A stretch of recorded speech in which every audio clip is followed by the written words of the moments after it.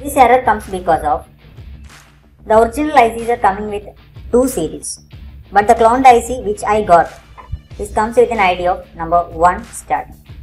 So we have to make change in that board configuration. Change we have to make is just open this, run this configuration part, and in bottom you can see there is a target file is given. So we have to move to this target file and we have to make change according to this serial number. So I'm just moving to that location. So that I'm just moving to that location. This is that location part. Now, yeah, general ID comes with starting 1, starting 2. We have to change it to 1. Now save it. Now let's go to Ac6, run the code. It's working. Same like I'm having another device which is an original one. Now I'm going to change that device also. So I'm just disconnecting it.